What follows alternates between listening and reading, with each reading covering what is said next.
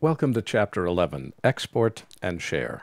My goals for this chapter are to illustrate sharing, which is the process of outputting our projects.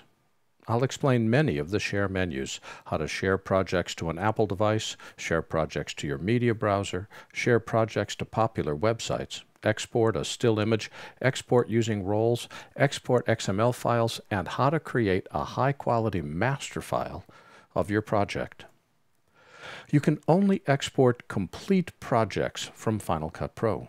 You can't export a portion of a project, say from an in to an out, and you can only export one project at a time. You can only export files not directly output to tape, and you cannot directly output the following file formats: OMF, EDL, or marker lists.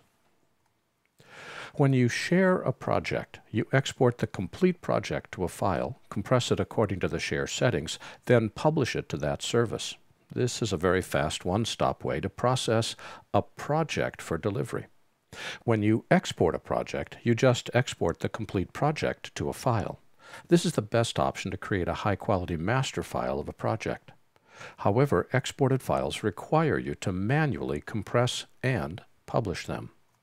The movies in this chapter include an introduction to the Share menu, how to output projects to a media browser on your Mac, how to publish files to popular websites, how to export a high-quality master file of your project, how to export a still image, how to export using roles, and how to export using XML.